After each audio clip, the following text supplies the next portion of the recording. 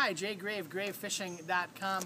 One of my guide clients had a great idea the other day. He asked me if I would put together a $50 tackle box for fishing ponds and strip pits in his home. So what I'm going to do is I'm going to do that for my client, but I'm also going to videotape the whole thing for you, give you an idea of what I would use as a bare minimum, basic going fishing tackle box with a $50 budget. Now, here's what I'm assuming. I'm assuming that my client and you at home have a spinning rod, something like this. This is the rod I'm going to use on my tackle. This has got 12-pound monofilament line on it.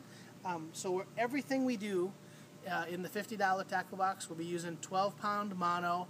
Mine's Toray, but it can be any mono, and a short 6.5 or 7 foot spinning combo that you can pick up wherever you are. The other thing I'm going to use is this tackle box. This comes from Walmart. Nothing special about it. Any tackle box will work. This is what I'm using, and this is the first expense in the $50 tackle box. Follow the whole series and keep up to see what I would use to put together one basic bass fishing kit. Thanks, Jay Grave, Grave Fishing.